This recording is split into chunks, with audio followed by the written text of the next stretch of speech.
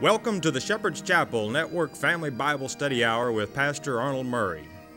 Wisdom is understanding God's Word. Pastor Murray's unique teaching approach brings God's Word alive with meaning as he takes you on a chapter-by-chapter, verse-by-verse study of God's letter to you, the Bible.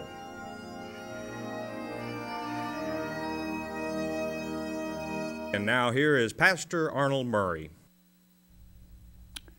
Good day to you. God bless you. Welcome to the Shepherd's Chapel. Welcome to this Family Bible Study Hour, back in our Father's Word. New book today, Book of Jude. A very short book, just before the great book of Revelation, but a fantastic book. A lot of information. And so let's, without further ado, Jude is the Greek for Judah. Okay, so, and that, of course, means praise. So, Book of Jude, chapter 1, which is the only chapter there is, in verse 1. Jude, the servant of Jesus Christ, the brother of James, to them that are sanctified, that's set aside by God the Father, and preserved in Jesus Christ, and called. Of course, and called means God's elect. Now, if it is good that they bring forth brother of James, and that this is done in brotherly love, because I'm not going to turn you there, but make a note of Matthew chapter 13, verse 55, and you'll find out who else Jude is the brother of. And you will find that he was one of the children of Mary in Matthew 13:55, along with James and so forth. Verse 2, mercy unto you and peace and love be multiplied, that be increased. If you stay in God's Word, if you concentrate on His Word, it's as simple as exercising your mind in His Word. Naturally, you're going to increase the peace and the love. It's going to be multiplied in your family, in your life, and you're going to have that happiness. It's a beautiful thing to behold in a troubled world, to be able to have that peace of mind because you're under the wing of the Creator of all things. You got no problems that you can't handle. Verse 3. Beloved, when I gave all diligence to write unto you of the common salvation, it was needful for me to write unto you and exhort you that you should earnestly contend for the faith which was once delivered unto the saints. I wanted to write you a sweet little letter that would just encourage you to find salvation. But then the truth won't allow that. I'm going to have to exhort means we're going to get down to the nitty-gritty of the situation. What's really happening and what you want to exercise your mind in bringing to remembrance things that were, so that you know what's going to be. And so he wanted to write that sweet little letter. Instead, this follows, verse 4. For there are certain men crept in unaware secretly, who were before of old ordained to this condemnation, ungodly men, turning the grace of God into lasciviousness, and denying the only Lord God and our Lord Jesus Christ. In other words, we're talking here fallen angels. We're talking about those that follow Satan, that they do turn away from the truth. And it goes all the way back to Genesis chapter 6, where the Nephilim, the fallen angels, instead of being born of woman, chose to seduce woman. And Geber were born giants. There were hybrids. It was very much against the plan of salvation, because here it became impossible that they would leave the place whereby they were supposed to to wait upon that being born from above, but it never happened for them. They rather chose to depart. Verse 5, I will therefore put you in remembrance. We're going to shake the bushes. You're going to find out. Though you once knew this, how that the Lord, having saved the people out of the land of Egypt, afterward destroyed them that believed not. He had to take a whole generation that refused to enter the promised land. Now, what has been will be again. We're about to start knocking on the door of entering the promised land. Are you going to go? Do you need to know what happened to that generation that he killed right there in the desert? He would not let them enter. It's going to happen again in a spiritual sense through the time of the millennium. And that's why you want to bear these things in remembrance, whereby this doesn't happen to you. And God is able to open that door with the key of David in your hand, which means the knowledge in your forehead of what opens doors and what closes them.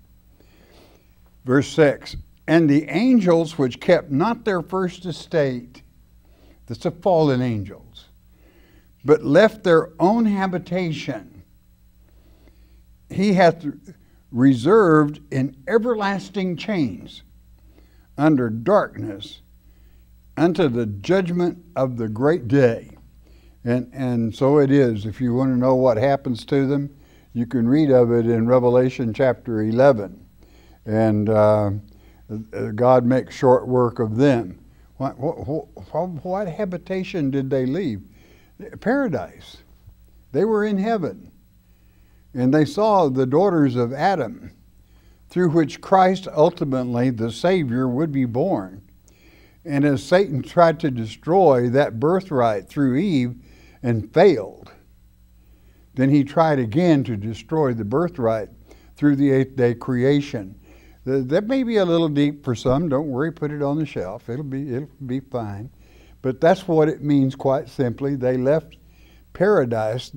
That's where angels are supposed to abide. Okay, angels don't abide on earth necessarily, and this is why they are called fallen, because they fell from the grace of God.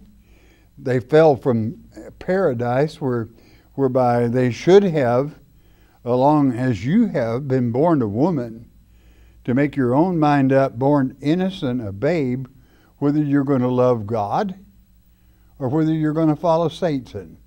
That's your choice. But so there you have it. These people are locked away. They've already had their judgment day because they violated the very plan of God by departing paradise without his permission. It does not pay to not follow God's plan. Let's go with the next verse, please. Verse 7. Even as Sodom and Gomorrah and the cities about them, in like manner, giving themselves over to fornication and going after strange flesh, that means same-sex flesh, and set forth for an example, suffering the vengeance of eternal fire. It's your choice. Whatever you choose, hey, if you enjoy that type of thing, I mean, I would get some clothes that will withstand much heat, because it's coming. And that eternal fire will happen. Eternal in the sense that God is a consuming fire, and he blots out those that don't meet the plan of God, that have gone the way of the evil ones. Verse 8, likewise also, these filthy dreamers, dreaming in their own mind, defile the flesh and despise dominion. That's to say the plan of God and authority, so to speak, and speak evil of dignities. That's to say his majesty, Almighty God. They They don't mind speaking evil of him at all. They make fun of Christianity. They make fun of people that would follow him and believe upon him. Why? To get away with their lascivious ways. To unfortunately determine the outcome of their very life. It could have been eternal, but it will not be. And I'm not judging. If they do not change, their life will end. It will be blotted out. And hey, it's your choice. It doesn't matter. A person writes their own outcome in the book of life by your life. If you listen to God's word and obey him and take his authority and worship his majesty, then you're his child. He will love you, he will lead you, he will protect you. But if you want to go the way of the world, hey, go for it. But I guarantee you the penalty is severe.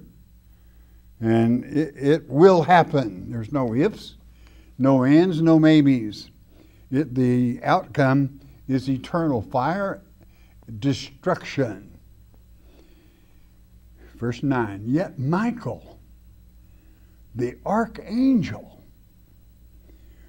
when contending with the devil, he disputed about the body of Moses, does not bring against him a railing accusation, but said, the Lord rebuke thee.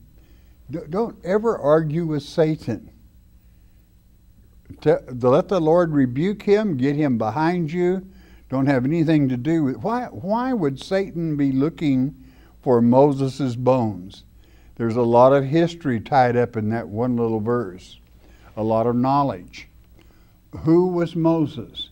Moses is the one that did not fear. He climbed Mount Sinai, walked right up to the fiery bush to find salvation for the people he was leading. Not for himself, but he did it for the people. And naturally, why he was the lawgiver. And Satan cannot stand the law. And that's why he wanted the bones of Moses. But also, you'll remember in the very last chapter of Deuteronomy, Moses supposedly died. Would God let anyone bury him? Would God let anyone know where those bones are? Answer, no, he would not. God himself took Moses. He would not let man touch him. And yet, at the same time, to make it more complicated for some, who showed up on the Mount of Transfiguration with Jesus Christ many years later? None other than Moses. Well, how did he get there? He was transfigured, of course. It's written that he was transfigured on the Mount of Transfiguration. That's what it was all about. Duh. Some people have so much trouble with that. It's so complicated when it's all laid out in God's Word. So simple. God took him. He would not let Satan near him. And he came back on that Mount of Transfiguration along with Elijah, the prophet of prophets, and Moses, the lawgiver of the lawgivers. And with the law and the prophet, we have God's Word. So, but Michael himself would not challenge or contend with Satan. And you want to learn a lesson from that. He can be very convincing. And when he comes at the sixth trump, and you have to wait through that sixth trump before Christ returns at the seventh, there's going to be many things happening, powerful things, because he's supernatural, that will deceive many people. And many people will go after him, believing he is the Christ. Why? Because they haven't been taught.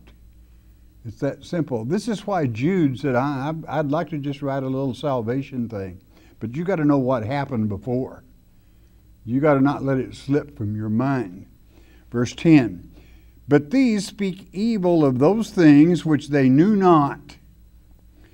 But what they know naturally as brute beasts, in those things they corrupt themselves. They destroy themselves because they let the animalistic mind and dream rule their life. Verse 11, woe unto them, for they have gone the way of Cain. He was a murderer, and ran greedily after the heir of Balaam for reward. Everything was what's in it for me. That's what Balaam was. And Balaam for reward, and perished in the gainsaying of Korah.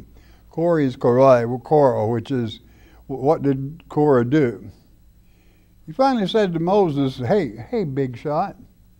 I'm paraphrasing here a little bit. What are you doing leading us? I'm a Levite. I could be the leader. I can lead these people just like you. There's only one thing. God chose Moses, not Korah. So Moses then, the contention begins, and God told Moses, divide the camp. You get on this side, leave him on that side, and a new thing happened. A crevice opened in the soil, and all that followed Korah fell into the crevice and were consumed by the earth itself. In other words, God's on the throne. Things are going to go down as God insists. Verse 12, these are spots in your feast of charity. They're spots where love is taught. When they feast with you, feeding themselves without fear. Feeding themselves without fear. Clouds they are without water. They never produce anything. Carried about of winds, trees whose fruit withereth, without fruit, twice dead, plucked up by the roots. What is twice dead? You want to think about it. We have one death, that's death of the flesh. We're all pretty familiar with that. We've all lost loved ones, this time or the other. But what is this twice dead? Well, you can read of it in Matthew chapter 10, along 25-28, where God himself says, don't fear those who can take the flesh body, but fear rather he who can take the flesh in death as well as the soul. The soul is the second death. So therefore, their soul will die. That will be the end. And so it is. By the roots, simply those evil, wicked roots are cut off, nipped in the bud, never to be with us again. What were they good for? Trees don't produce. Clouds don't produce rain. They're worthless. Good riddance is what God would say. Verse 13, raging waves of the sea foaming out their own shame. Wandering stars, to whom is reserved the blackness of darkness forever. You can read of this in Revelation 11, chapter 11, verse 13. When the seventh trump sounds, 7,000 die instantly in the streets of Jerusalem. It's these fallen angels that are kicked out of heaven with Satan. I said you can read it for yourself. Revelation chapter 11, verse 13. Verse 14. And Enoch, also the seventh from Adam. Oh, we're going back a long way here. Seventh born from Adam, prophesied of these, saying, behold, the Lord cometh with 10,000 of his saints. Did you know that Enoch was a preacher? Did you know that he was a prophet? Do you know that while those fallen angels were seducing the daughters of Adam, that Enoch was standing against it strongly. And there was teaching God's word. And so much came against him that God transfigured him. He was not. Why? Because God took him. And so it is. Always stay with the truth of God's word and be blessed. Or you've got a choice to go another way. I hope your choice is for blessings in the strong arm of God around you rather than the ways of Cain or Korah. Verse 15, to execute judgment upon all, and to convince all that are ungodly among them of all their ungodly deeds, which they have ungodly committed, and of all their hard speeches, which ungodly sinners have spoken against him. And so it is. You know, it can be if you were not to trust Almighty God and have faith in him, then it would be a little tough trip. But we know that God will never leave you. He will never forsake you, as it's written in the great book of Hebrews, which we just finished. And as long as he is with you, you're in good shape. You've got nothing to worry about. I know it's ungodly what they do, and I know that it irritates us because we can't stand that is unnatural, because it's only human nature that you accept what is natural. If it's unnatural, the very hair on the back of your neck stands up. If you're natural, if you're a child of God. And so it is. So don't let them see you sweat on your first cruise. You stand firm. Verse 16, these are murmurers, complainers, walking after their own lust. They don't care what God says. And their mouth speaking great swelling words, how great they are. Having men's persons in admiration because of advantage. A bunch of grumblers, complainers, and braggarts, unfortunately, is what is referred to here in part 2, is that they would simply brag their way and claim to be things they're not. And why? They don't care. In other words, you have to believe that God's word is true, or you would not necessarily fear what was approaching. And it's at the door. But they would still, if drawn to that unnatural affection, would go away from God and, well, why do you mean unnatural? Anything that isn't of God is unnatural, because God is supernatural. You want to stay in his camp. Verse 17, but beloved, remember ye the words which were spoken before of the apostles of our Lord Jesus Christ. How that what? 18, how that they told you there should be mockers in the last time, who should walk after their own ungodly lust. Do you know where that's written? That's written in 2 Peter chapter 3, verses 1 through 3. He said these mockers are going to come. And they're going to say, there's nothing new under the sun. It's all like it was the first day. He's not coming. You might as well live it up. And of course, what is the subject of that third chapter of 2 Peter? The third chapter is the 3 earth eons of time. The 3 heavenly eons of time. Called the world, but it's the same world, just a different age. And it lets you know what transpires there that bring people to God, or that cause them to simply close their eyes and walk away.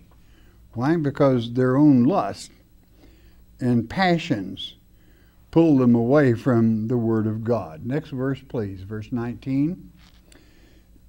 These be they who separate themselves sensual, having not the Spirit.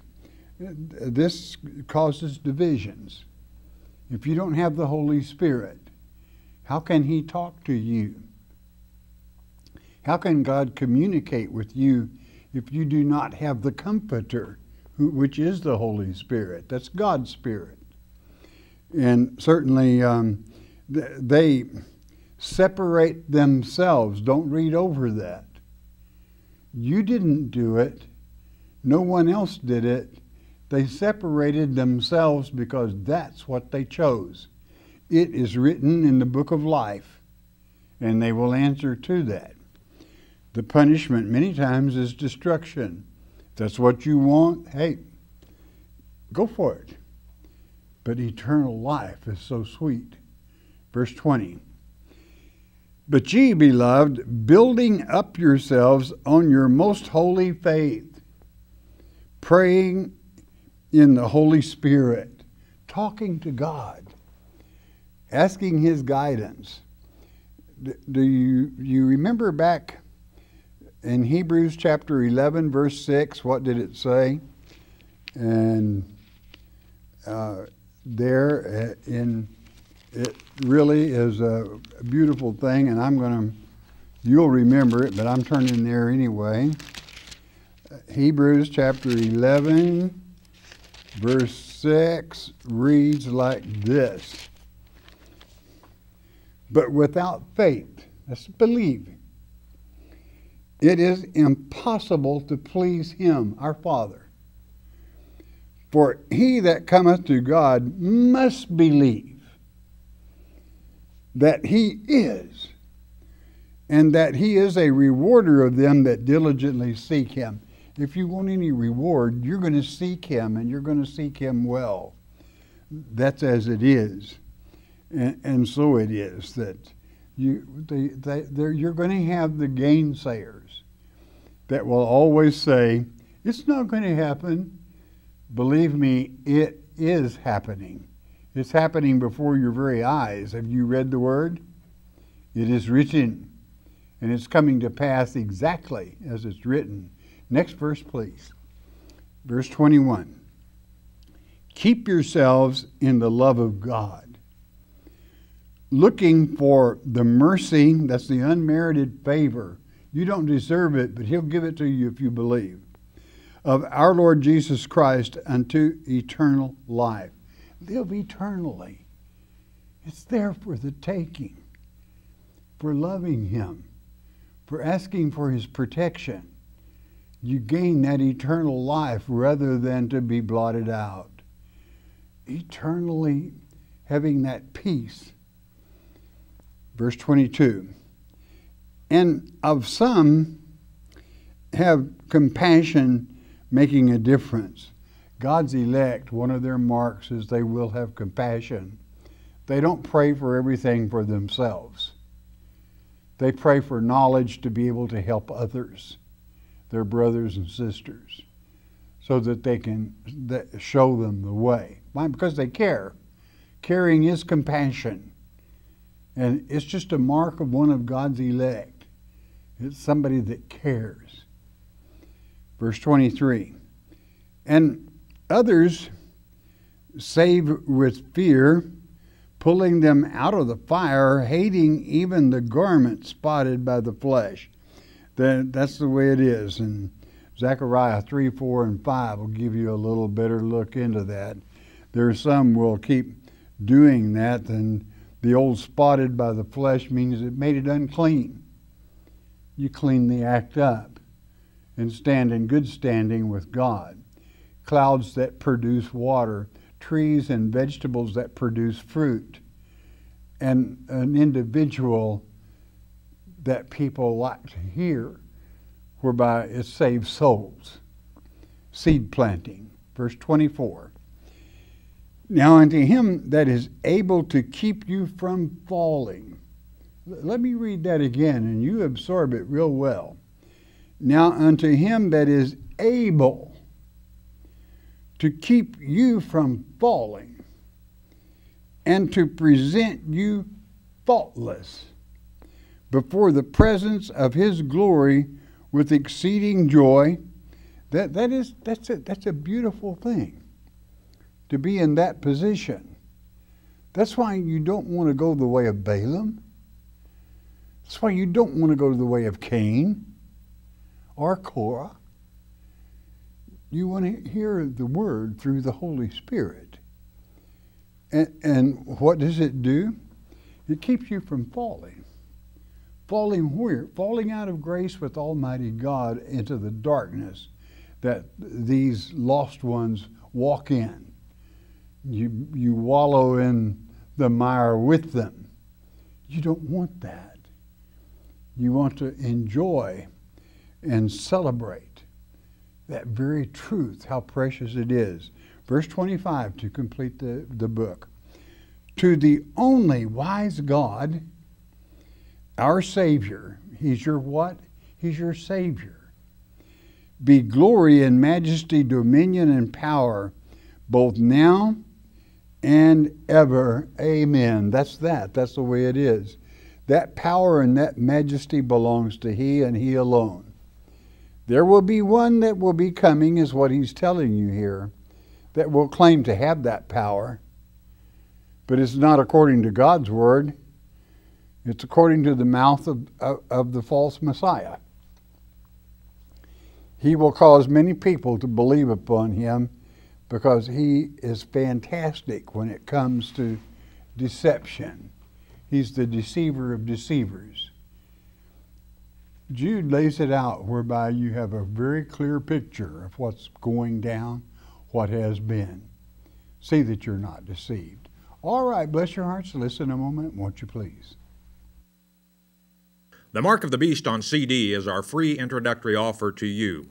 What is the Mark of the Beast? Many false teachers would have you believe it will be a tattoo on your forehead or a computer chip implanted under your skin. It is getting late in the game. You need to know what the Mark of the Beast is. As it's written in Revelation chapter 13, verse 8, many will be deceived.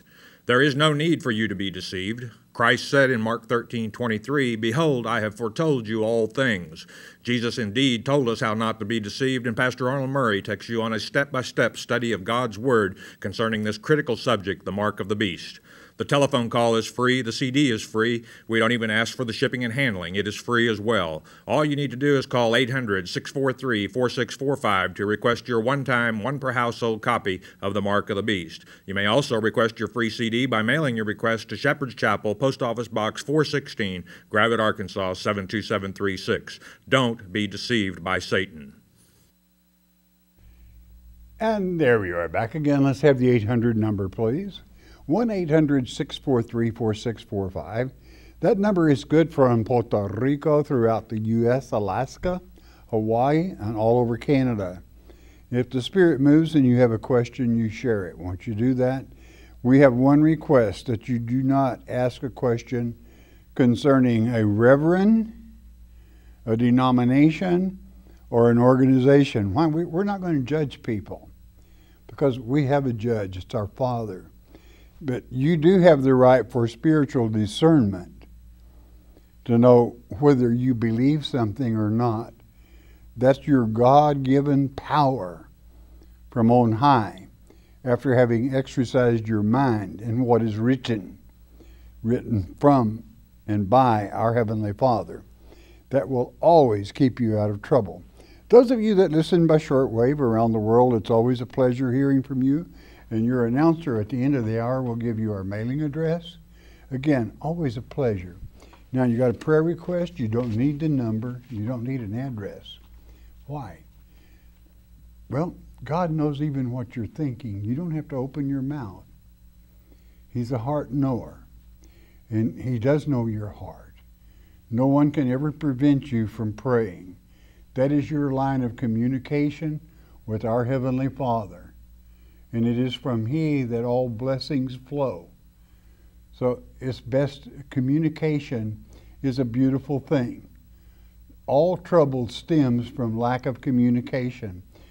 trouble in families that don't communicate, communities that don't communicate, and nations that don't communicate. That's where your trouble begins.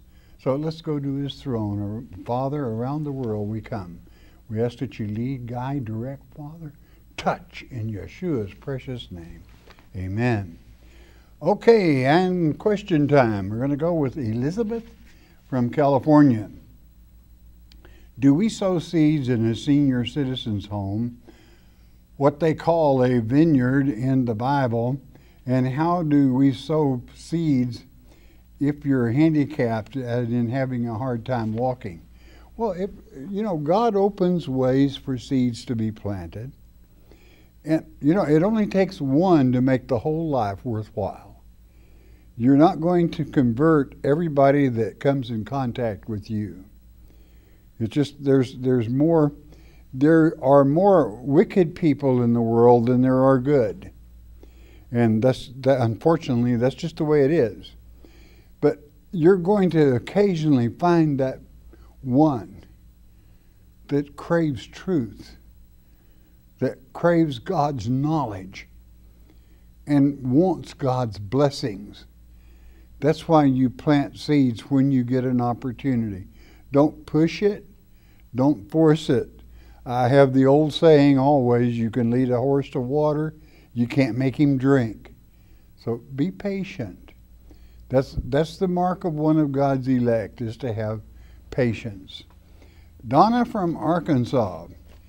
Pastor, I was asked if there was anything in Father's Word that would help a mother with their children growing up and leaving the nest. She's having a hard time with this. Well, raise a child up in the way of the Lord, and he'll not depart. This is why they have their own life. You can't hang on to them forever, and they have to make their own way because they are really children of God, and they have to make that impression. Sometimes you can shelter someone from the ways of the world to the point that you can kind of spoil them. And you don't want to do that. You want to be proud of them when they can make their own way and make a mark in the world. It's not that difficult. And certainly it is true that you missed them because you gave birth to them and you've had them around you all that time, and it takes a little getting used to. It's a bit of a shock. But then even 1 Corinthians chapter 10 verse 13 works for this. What happens to you is not uncommon. In other words, it happens to all of us that the children leave the nest. And God will never test you over what you can handle, and he will always show you a way through. Trust him for it. Tell her that. Shannon from Nevada. During a lesson on Hebrews chapter 10, verse 7, you said this comes from Psalms 40, verse 7. As I was reading Psalms 40, what you were reading I could not find. If you can recall, please give me the scripture you quoted, 6:12-13. Well, it's where Christ was saying, "Lo, I come in the volume of the book." And what was Christ quoting? He was quoting Psalms 40, verse 6 through the 7 and 8. He quoted several of those verses. Now, there are some Bibles that have the Psalms misnumbered. And I'm not saying that yours does. I'm saying it is a possibility. So instead of looking at 40, you might look at 39 or 41. I know that's a great disadvantage, but that's the way it goes, especially Septuagint as well as others. But Christ was quoting it. That's where it is written, "Lo, I come in the volume of the book." It means that years before Christ walked the earth, back in Psalms 40, It declared that he was the book. What does that mean? He was the Word of God. And when it is the Word of God, you should listen. And that's why we read the Scripture, and that's why it's there. Okay. A Standard King James, Psalms 40, you'll find it. When referring to a pastor or a minister, is it wrong or right to also include reverend? Well, you know, everyone has his, I don't judge anyone, but everybody has their own convictions. I am very uncomfortable with being called reverend. I am a pastor, and I don't choose to be revered. I choose rather that you revere God, our Father, that you love Him, and naturally we love each other. But I do not believe in reverencing man. I've been around men for many years. I've fought with them in combat. I've been with them through thick and thin and times of peace. And I've had a lot of good friends, but I've never met one that I'm going to revere. I only revere our Heavenly Father. Now, that's a personal choice. What you do, if somebody wishes to be called that and you're sitting under their ministry, well, so be it. But I can almost tell when someone says they've been listening to me for a long time. They may say, Reverend Murphy, I've been listening to you for many years. Well, that kind of doesn't ring a bell in a way, because I don't like to be called Reverend and my name is not Murphy. But it happens, all right? Susie from Oklahoma. I've lost my husband and I'm very lonely. Sometimes I feel suicidal. My friend said maybe I should go to counsel. I watch you every day and I read my Bible. Why do I have to go to counsel when I do believe in God and the Bible? Well, if you believe, Susie, in God and the Bible, you know from our study just in Hebrews, you don't have to be lonely. God has stated right there, I will never leave you, I will never forsake you. I'm always with you. So though I know that you miss your husband, it's like half of you is gone for a while. But you will adapt, and as long as you're breathing air, God has something for you to do. And feeling suicidal is murder. You are murdering one of God's children. The penalty for that is pretty severe. If you want to have something to be depressed about, that's something to be depressed about, because you kind of just chunk everything. You would not be on the same side of paradise as even as your husband. So as long as God has something for you to do here on earth, you keep at it, keep busy. I'm going to tell you one way that we had a question earlier of somebody's talking about planting a seed in a senior citizen's home. Go to a senior citizen's home and see who you can help there. You know, help comes in many ways, like picking people up, tell them, have a nice day. Take care of yourself. Can I help you do something? It's a wonderful thing when you can do that. God has a purpose for you. You're still here. Don't let Him down. Johnny from Texas. Is it going to be accepting the mark of the beast if I cash my SSI check? You understand this. The only way you receive the mark of the beast is in your forehead. That's where your brain is. It means you worship Him. And cashing a check doesn't cause you to worship Antichrist. Now, if it came to this, if they were to come out with a new one world money, and you had to worship the leader, Antichrist, to receive it, then that would be a different story. Okay, so it is a thing of worship. We worship no one other than God Himself, and don't ever let anyone take that away from you. There is no prize worth turning your back on God. That's pure bitterness. So, but as far as cashing the check and not having to worship the leader, you're fine. We don't know what the rules will be at that time, but we'll find out. God still takes care of His own. Glenn from Maine. How long will the fifth trump last before the Antichrist is cast out of heaven and the sixth trump? I know a lot of people will be deceived, more than I dare say, 1/3. Well, it'll be at least that many or more.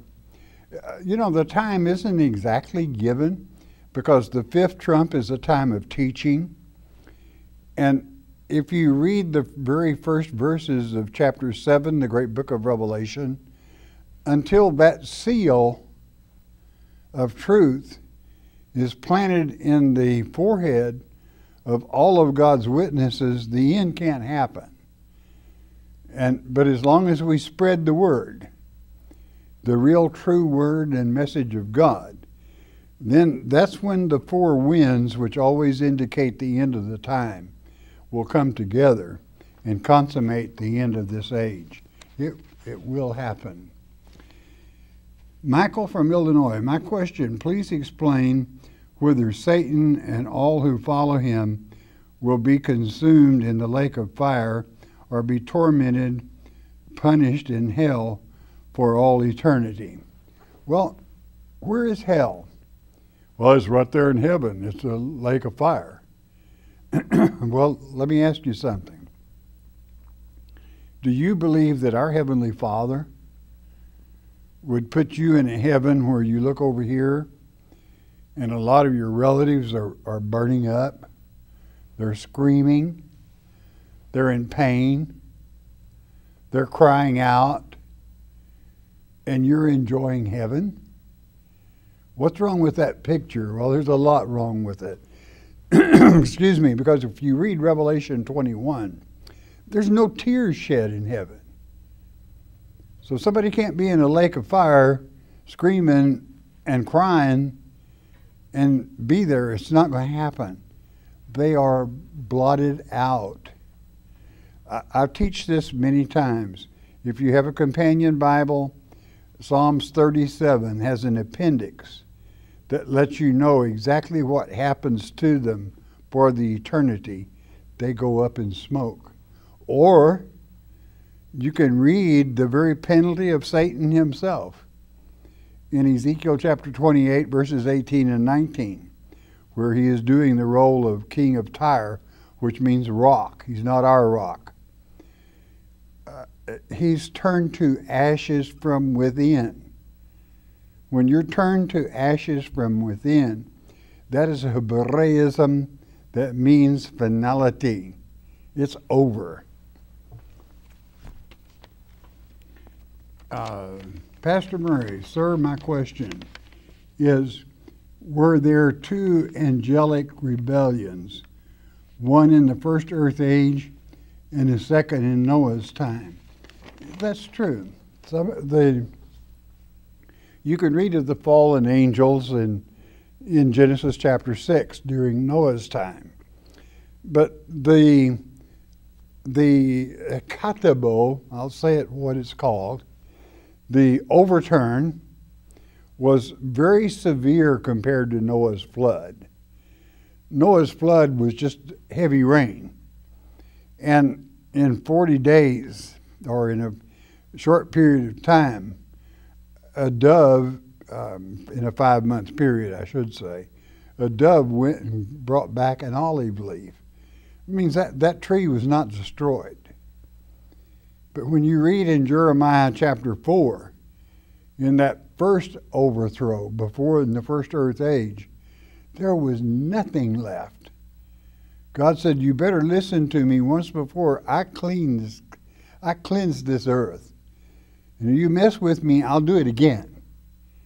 And of course he hasn't, but he could if it wasn't for God's elect that drag people right out of that fire. And so it is. Okay, this would be Carla from California. My question is, I don't understand what I've seen in churches who get the Holy Spirit and they speak unknown languages. What are they doing and who's doing it to them? Well, I don't like to judge churches, but I am a teacher. And I teach about the Pentecostal tongue. What is the Pentecostal tongue? Well, go by what the Bible says. It's written. Always take God's word over man's. In Acts chapter 2, verse 7, it says the mystery wasn't they spoke in unknown tongues,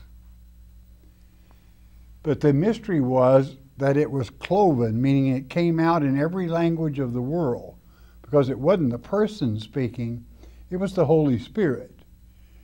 And it was not unknown, but it was known by every person that heard it, whether they were Chinese, Russian, Japanese, or English, or Latin, doesn't matter. They all understood it at the same time, perfect, because it was God through the Holy Spirit speaking through them, not unknown. And better than that, if you want to know what was said, you can go to chapter 2 of the great book of Joel, and it will tell you what was said on that day with the Pentecostal tongue. Martha from Georgia. Pastor Murray, what do the ethnos people and Israel have different responsibilities as to bringing God's plan together? Well, God has always had different plans for different people. The ethnic peoples, the reason being, this is, if you read Revelation 21, your answer is basically there. Because in the eternity, the word nations, as it is used there in the Greek, is ethnos. It means here comes kings and queens and nations coming from all around to worship God in Jerusalem. So naturally, the ethnic people even have their own kings and queens, even in the eternity. We don't. We only have one. But it is written many times, and God's elect and the responsibility of the house of Judah and the house of Israel, they must fulfill those plans, and that's why God has election. That's to say, people that knew the truth in the first earth age and were not deceived by Satan. He says in Romans chapter 8, verse 26, speaking to the elect, many times you don't even know what to pray for or ask. And that's why I intercede in your life and I move you. In other words, you were foreordained. You're going to be where I want you. And you're going to do what I want you to do. And this is why God will thump your gourd occasionally if you get out of that cycle.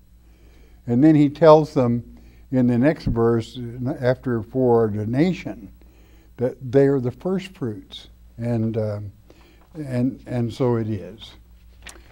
Okay, we'll go with Lucille from Nevada. I am so happy that I found you on, well, good, thank you. I have a question. If the sixth trump and Satan comes, he will be here 5 months, and we may not be aware of him for 2.5 months, but at the end of this period, from May to September, the locust period, then the seventh trump and Christ will come.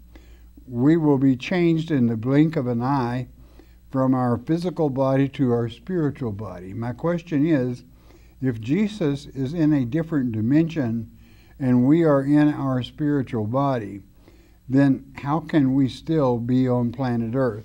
There's different dimensions here on Earth. This is why God showed up. This is why Christ showed up with Moses and Elijah on the Mount of Transfiguration. They were in a different dimension, but they were right here. When God is ready for us to see into that dimension, you have heard me say before, as a pastor, I've been beside deathbeds where people recognized and spoke to and talked to loved ones that died years before. But that loved one came apparently to comfort them and to take them across, that is to say, into paradise. So they were in a different dimension because I couldn't see them. But the person, many times I was very familiar with, and I could see the recognition in their eye that they certainly saw them. So dimensions is no big deal. All right, hey, we're out of time. I love you all because you enjoy studying our Father's Word. Most of all, God loves you for it. When that's what He wants to hear from you. When you read the letter He has sent to you, to obey it, to love Him for being gracious. And when you make His day, boy, is He going to make yours. You can count on it. We're brought to you by your tithes and offerings. If we have helped you, you help us keep coming to you. Once you do that, bless God. He will always bless you. Most important, though, listen to me. Listen good now. You stay in His Word. Every day in His Word is a good day, even with trouble. You know why? Jesus is the living Word. Hearing God's Word with understanding will change your life. We hope you have enjoyed studying God's Word here on the Shepherd's Chapel Family Bible Study Hour with Pastor Arnold Murray. If you would like to receive more information concerning Shepherd's Chapel, you may request our free introductory offer. Our introductory offer contains the Mark of the Beast audio tape, our monthly newsletter with a written Bible study, a tape catalog, and a list of written reference works available through Shepherd's Chapel. To request our free introductory offer by telephone, call 800-643-4645 24 hours a day. You may also request our introductory offer by writing to Shepherd's Chapel, Post Office Box 416, Gravette, Arkansas 72736. Once again, that's Shepherd's Chapel, Post Office Box 416, Gravette, Arkansas 72736. We invite you to join us for the next in-depth Bible study each weekday at this same time. Thank you for watching today's program, and God bless you.